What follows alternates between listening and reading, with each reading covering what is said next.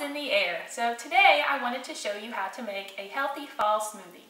The one that I chose today is a pumpkin spice smoothie. One of the first recipe videos I did showed you how to make a healthy smoothie and the 5 parts that are important to include. So today we're going to make a pumpkin pie smoothie including all of those ingredients.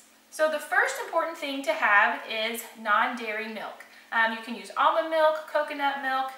So pour that into your blender jar.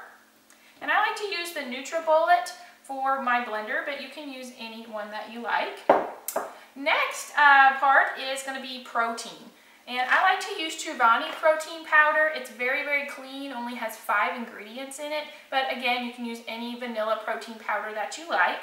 So you'll put 1 scoop of protein powder in there. Protein helps us to build muscles and bones. It helps repair tissue after injury, helps boost our metabolism, and helps keep us feeling full. So protein's a very important part of the smoothie.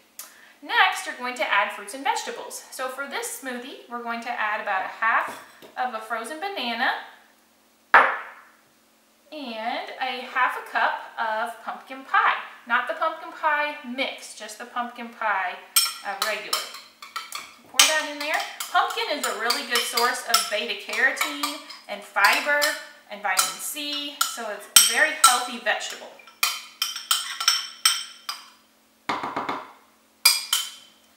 Alright, ingredient number 4 is going to be the healthy fats. So for today's smoothie, I chose MCT oil, which is made from coconuts, and it's a medium chain triglyceride, which is really good for fueling our body, and it provides us with energy. So I'll use a tablespoon of that.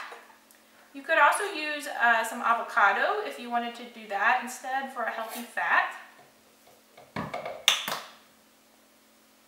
And then the last part to a healthy smoothie is going to be fiber. So today I have flax seeds. So we have 2 tablespoons of flax seeds. You could also use any types of nuts or seeds. And then we're going to add a little bit of flavoring in today's smoothie. We're going to do 1 teaspoon of pumpkin pie spice. Alright, that's all the ingredients. So now we will put the lid on and mix it up.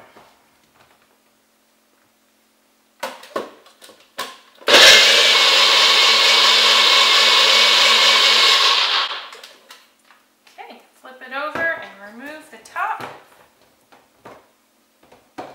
And we have a nice, thick, delicious, creamy pumpkin spice smoothie.